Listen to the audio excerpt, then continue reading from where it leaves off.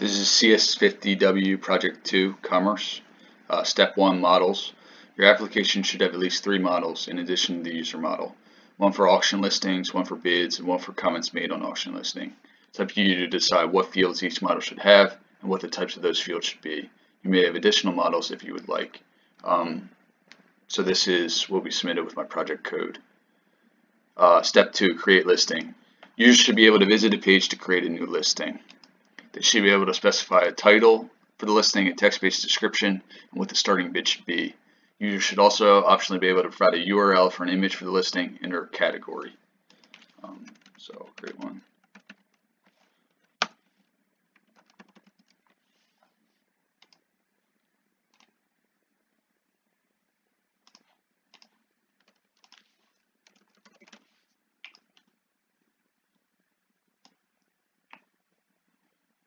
Step 3, Active Listings page.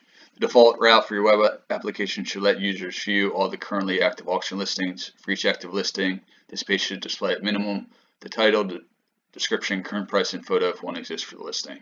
So here you can see Cauldron that was just made. Step 4, Listing page. Clicking on a listing should take users to a page specific to that listing. On that page, users should be able to view all details about the listing, including the current price for the listing. Okay, so here I'm gonna, if the user is signed in, the user should be able to add the item to their watch list. If the item is already on the watch list, the user should be able to remove it. So here I'm going to sign in as a different user, since I posted it as Lee. So now I'm logged in as Harry. I can add the item to my watch list. There it is. Then I can optionally remove it from my watch list.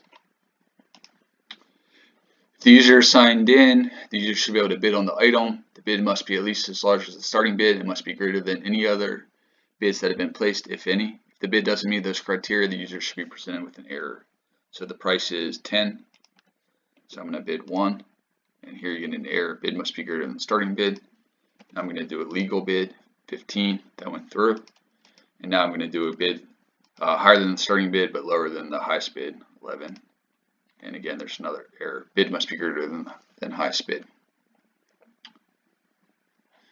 Okay, if the user is signed in and is the one who created the listing, the user should have the ability to close the auction from this page, which makes the highest bidder the winner of the auction and makes the listing no longer active. So no option to close the listing because I'm Harry right now. But if I log back in as Lee, go to the Cauldron, I have the ability to close the listing. The status goes from active to closed, and the winner is Harry, who had placed the highest bid. If the user is signed in on a closed listing page and the user has won the auction, the page should say so. And then users who are signed in should be able to add comments to the listing page. The listing page should display all comments that have been made on that listing. So I'll go to a different listing. Here's some comments already there. Additionally, I can add more comments.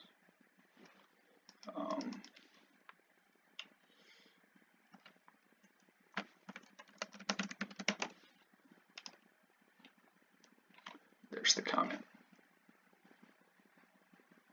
Step 5, watch list. Users who are signed in should be able to visit a watch list page, which should display all the listings that a user has added to their watch list. Clicking on any of those listings should take the user to that listings page. I demonstrated this earlier. Step 6, categories. Users should be able to visit a page that displays a list of all listing categories. Clicking on the name of any category should take the user to a page that displays all of the active listings in that category. So here's the books category and then the textbook.